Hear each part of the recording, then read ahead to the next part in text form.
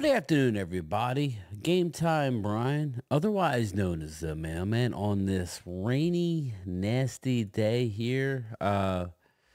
Dark day. Wanted to do a video about the return of Jimmy Johnson, and yes, I say return of Jimmy Johnson because he has been hired or whatever you want to call it. He is now a consultant to the Cowboys leading into the um, NFL draft. I don't know how long this marriage will last this time, but since the Hall of Fame, then the Ring of Honor, um, Jimmy and Jerry have gotten close. I think Jerry is tired of paying big money for players who cannot get the job done in the playoffs.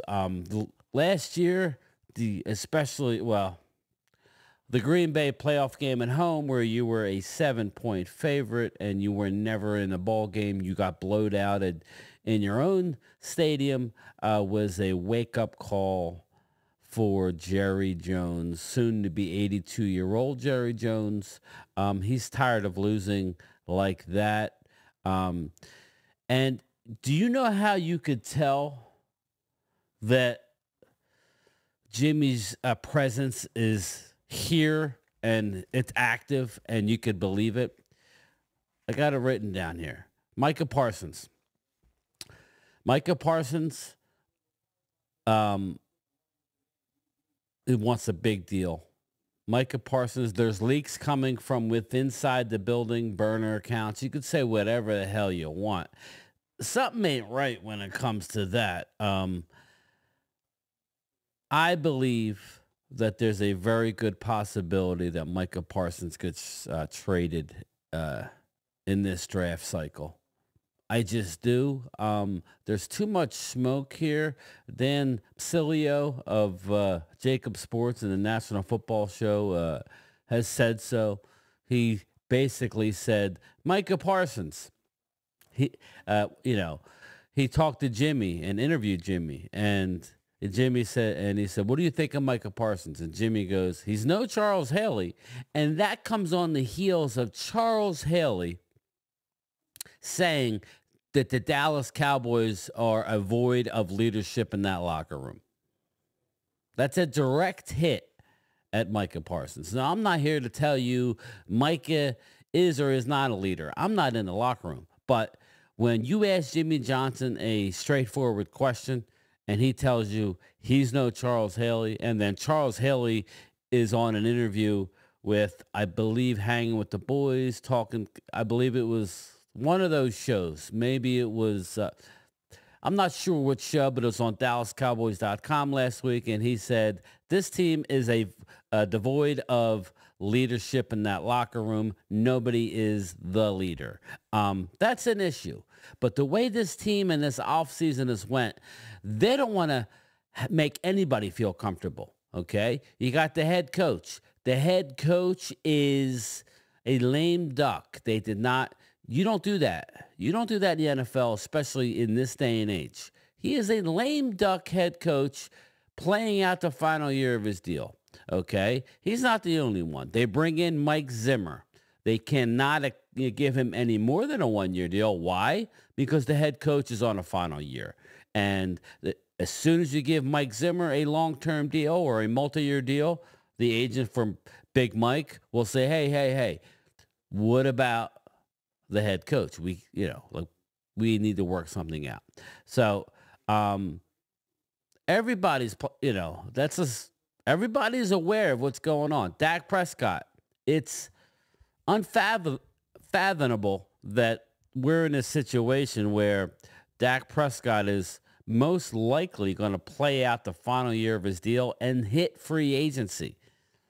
And Dallas may or may not be able to bring him back.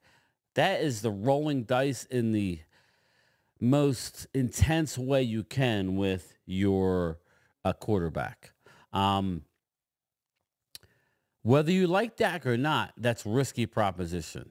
rumor was that the New England trade offered multiple picks for Dak Prescott. I don't expect Dallas to take it, but the draft is in 2 weeks. I will be there.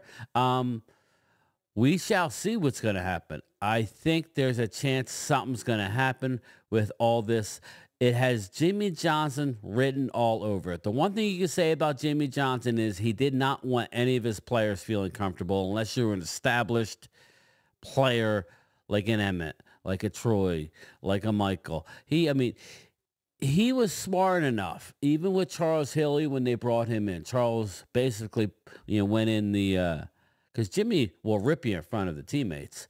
Uh, and Charles didn't like that. Charles didn't like being reprimanded in front of his fellow teammates. Charles Haley went into the office and said, "Coach, I'll do anything you want. Just don't do it. Just don't yell at me out in front of the team. I don't like that." And Jimmy adapted and handled him accordingly. You know, um, I was on board with moving on from Mike McCarthy because I didn't want a lame duck situation, but it's all starting to make sense to me now with Jimmy Johnson in the fold. His reaction towards Micah Parsons. I'm telling you, people, where there's smoke, there's fire. If they can get 2 first-round picks for him, if the Raiders are indeed interested in Micah Parsons, you may see something happen. I don't know that Dallas is gonna want to pay him $30 million a year. I think Micah may be the odd guy out in that scenario. Um, just my opinion. It's just a gut feeling. But I'm not saying I want it or don't. I'm just from the outside looking in. What would Jimmy Johnson do? I feel like um, that might be a situation that it, Jimmy might do, especially with his remarks regarding the player. CeeDee Lamb. CeeDee Lamb. Uh, I think they're going to work something out with him. They're looking at a possible holdout. Dallas picked up his 5th-year option, but does have the right to franchise tag next year. We need to get something done with CD. Um, I really do think that Jimmy Johnson told Jerry, make them all sweat. Make them all sweat and see how they perform. This may be the type of situation where you're going to get the very best out of everybody and maybe catch lightning in a bottle. Um, we already talked about the coaches, but basically lame ducks. Jimmy always had you on the edge of your seat. I am looking forward to this NFL draft that's going to take place. And I'm sitting here. It's this Friday afternoon. In 2 weeks, I will be in the draft, and it will be day 2. We will be discussing or maybe just closing down rounds 2 and 3 of the NFL draft.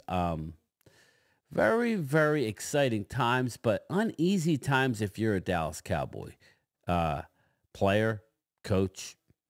Shoot, even in the front office, nobody's safe at this point. I think Jerry was embarrassed, and he should be embarrassed. They haven't done nothing since Jimmy left. Sorry, the 1995 season was the remnants and the end of the Jimmy era. They were able to win a Super Bowl with Barry Switzer. They did it with Mears. Thank you, Neil O'Donnell. Larry Brown, the cornerback, thanks you as well, since he won the MVP of that Super Bowl. But I'm going to close out this video in honor of Jimmy Johnson, and we're going to do a 5 rounds. We're going to do a 5-round mock draft where we're going to trade our ass off because that's what Jimmy does. He trades. So let's get it going. I'm not going to hunt trades, but if they come to me, I'm taking them. As we all know, we do not have a 4th-round draft pick, and that hurts. Trey Lance is that 4th-round draft pick. Let's see what we do here. Let's go. I'm not even going to be worried about who is on the clock and who is been taken. I'm hoping we get some good trade action. If not, then I'll be annoyed. But we need to see some trades. Yeah, you could say we need a left tackle. We need a left tackle. We need a center. We need a defensive lineman. We need a lot. All right, let me hide that.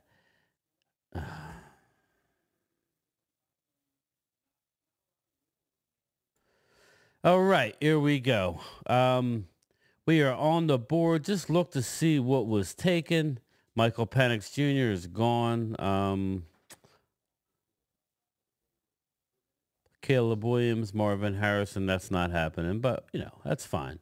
Drake May, Malik Neighbors, McCarthy, Jaden Daniels. Again, let's not get caught up. All these players are going to be gone regardless of where they went now. Troy Fontenot is a guy that I would have liked. Toulouse Fuaga, another guy. Looks like the Niners moved up. We are on the clock. A lot of players there. Let's look at the trade offers. Let's see here. 2029. They went 52, 83, 99, and 155. We're going to go back to here and try and tweak this. We want this year's third. Let's see what they do for us. They accepted the trade. Let's ride. All right, we are on the clock. Let's just see what we're looking at here. Chop Robinson, Graham Barton, Jackson Powers Johnson. Our picks that we have 29, 56, 73, and 87. I want to improve that by one more. I want to get 5 top 100 players. So let's look and see what we got. 57, 89 in the first. I'm not doing that. 51, 84 in a second.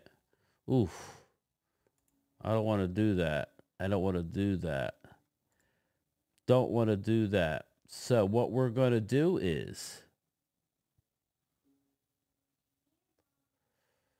let's see here. No, I'm not going to do that. Counter 57. Not going to do that. Now we're going to sit and pick here. Okay. We're going to pick, who I think they would take. We'll see about 56. Okay, we'll go from there.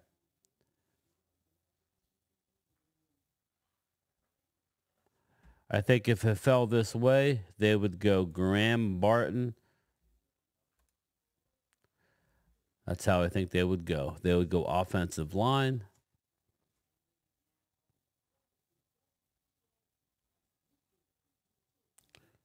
I might do another draft just to see.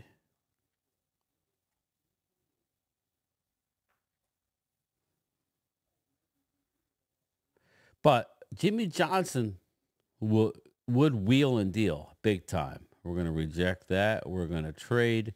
Cooper Beebe's on the board still. He's a really good player. Jonathan Brooks, the running back, we know they like. We got our center, so we're not in on Zach or Cedric Von Pron. Let's look at wide receiver. We got Ricky Pearsall. We know they like Ricky. Oh, Ricky, you're so fine. But since we don't have a 4th round pick, what do we have? No, well, I did recoup our 4th. We got Graham Barton. So we are going to, let's see the best players available.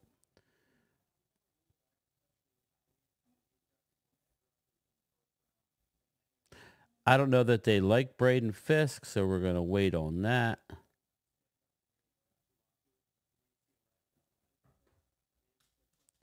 Let's look at defense. You know, they need linebacker. Peyton Wilson's on the board. Often injured, but arguably the best linebacker in the draft. But we're going to stay away from him just because.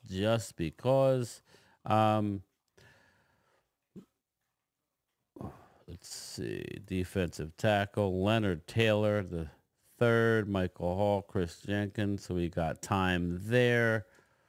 We're going to go running back. Boom. Jonathan Brooks. Dallas's doctor did the surgery on Jonathan Brooks. It was a clean ACL tear. I think that they would take him in the second round. They have him high on the board. He is the best running back in the draft if he didn't get injured. We're going to reject that. We are going to see. We need to roll to the defense. Okay. Let's go to defense. Let's go to linebacker. Peyton Wilson has dropped because of the injury. I think this is where you could take him. They love Trayvon Wallace at 82. Defensive tackle, McKinley Jackson. So my goal is to get linebacker and defensive tackle in the next 2 picks. So by saying that,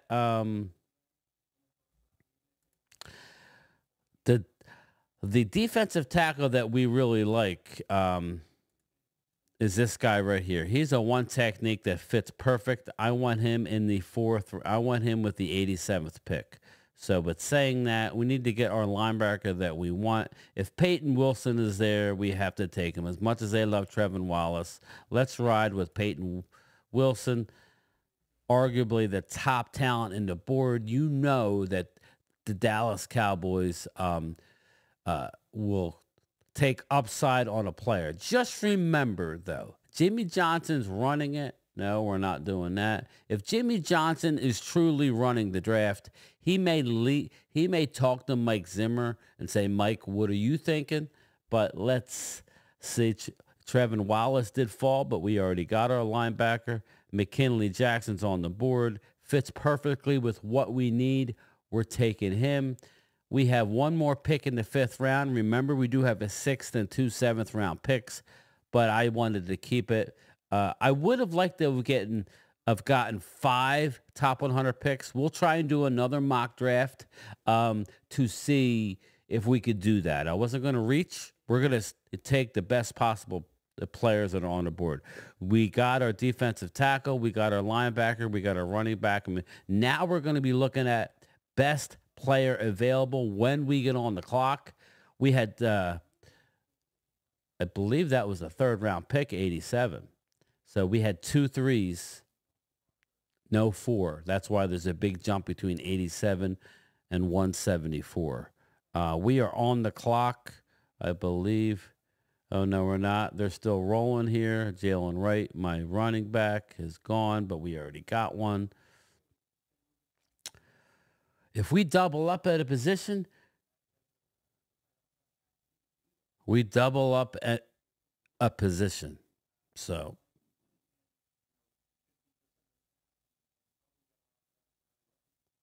we shall see. Who don't like a good mock draft? Good teams do this and go over the scenarios over and over and over again. That way there's no surprises when they get to draft night. We're not doing any more of that. Christian Boyd is sitting there. Love the player. Let's go with all. Let's see here. I don't think they're going to go with a safety. Jarvis Brownlee, a corner. A Christian Boyd, defensive tackle. We're going to double up. We lost Jonathan Hankins. We chose, I think also that was I believe that was a Jimmy Johnson type. Listen, he's an older guy. He doesn't play 3 downs. We need to go younger, bigger, more violent. I think that's what happens. I'm going to double down on the defense and go Christian Boyd here. I think that would be the best thing. This is just 5 rounds, people. We got our center guard. He'll play center for us. Jonathan Brooks, Peyton Wilson, McKinley Jackson, Christian Boyd. Remember, we'll have 6 and 2 7s. Not to mention the unrestricted free agents right after the draft, which Dallas normally excels at. Let's do it one more time. 5 rounds. Let's see what happens. Let's do it one more time, people. We have a few minutes. Maybe we can be a little more active with the trades this time, or be a little more liberal as far as dropping down. but we shall see about that. We can't afford to get too locked in on any names that are sitting there at 24. Hopefully, we get some good trade action. You got number 27 and a second. We're trying to get, we don't want next year's picks. We want to get more picks this year. 49, 80, 97. 54, 85. No, I'm not dropping that far.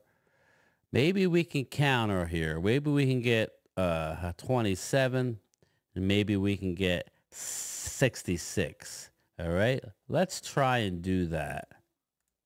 They rejected it. Let's try and do it one more time. We're going to counter. We're going to try and get 66, and we're going to throw in 244. Boom, boom. There we go. We made it work. We dropped down 3 spots. We get that 3rd round pick. Let me hide this. Right now, we're sitting at 27, 56, 66, and 87. I want to get another top 100 pick, so let's see what we could do. 52, 83, no. 57, 89. That's an awful jump. 43 and 44 for 27 and 87. Oof, let me counter that.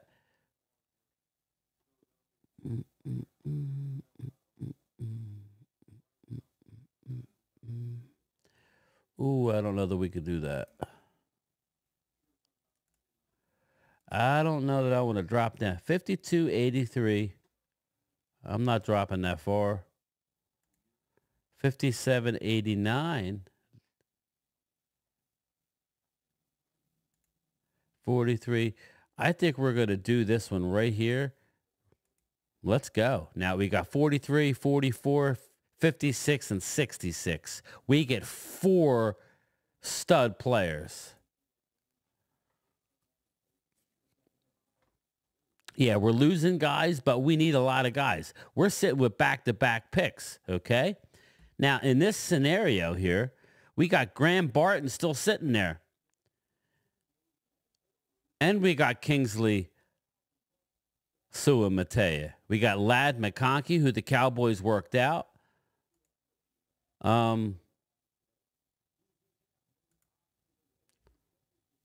Zach Frazier, you know they like.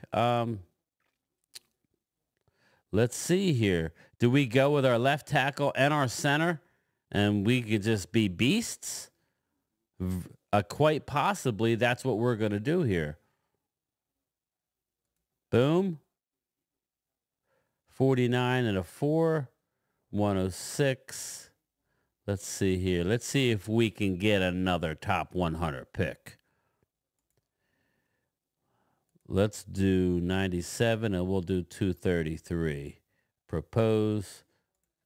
No. Try it again. Counter. We'll do 97, and we'll offer 216. Propose. Rejected. Okay, so what we're going to do is pick. We're going to get our left tackle, a Kingsley Suamataia. You want to talk about fixing your offensive line. This is what you're doing right here. We got our left tackle, and we got our center, guard, flex. We're looking good. When Zach Martin retires, don't forget, we got TJ Bass. Reject. Let's see if we can do a little magic here. Let's do this, and let's do this. Propose. Rejected. 56. Who's on the board? Let's see what's there. Counter. If I do this and do that. All right. 3 more picks. We are rolling. We're not doing it anymore. So let's see what we got. We got 59, 66, 123, 174. We need a running back. Jonathan Brooks is there. We need a defensive tackle and a linebacker. Linebacker, we're still looking at Junior Colson and Trevin Wallace, who we love. And defensive tackle, with his DUI that he just got, and he has some bad habits. We got plenty of options there. So what we're going to do, people, we're going to go with Jonathan Brooks. Yes, we're going to finish our offense right there. We're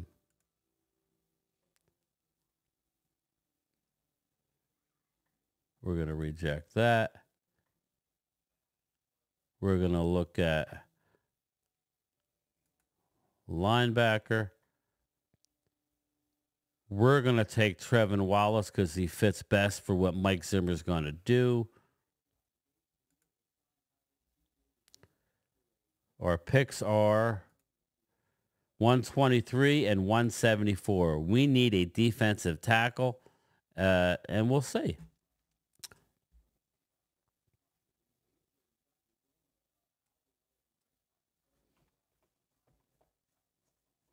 We're looking for that one technique. We're hunting that one technique. McKinley Jackson, that's the guy we want. Let's see if we can pause the draft and see where we're at. We have to wait a while. We're at 127. So let's see. Let's let it play out a little more. Or we're at 123. McKinley Jackson is gone.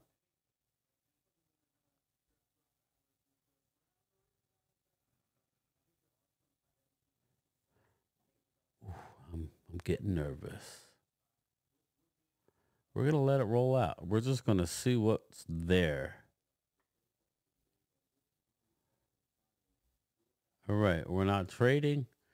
We are going to see what's there. Defense, tackle, okay. A Christian Boyd would be a next guy that we're going to eye up. We do have 174, 123. So best player available here. We already took our running back. Brandon Coleman, offensive guard at TCU. We could double down on linebacker.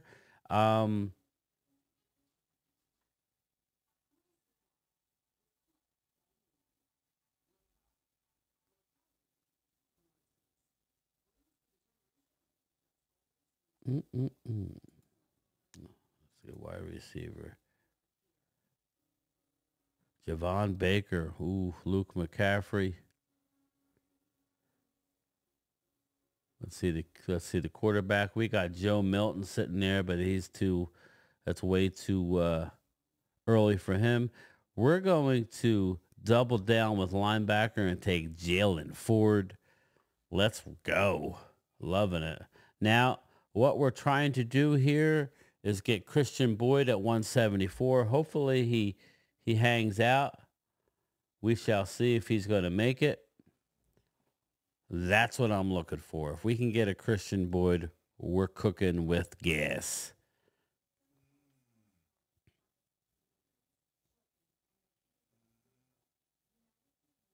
Uh-oh. It's getting scary. It's getting scary. Will he last? We got 14 picks. Will Christian Boyd last?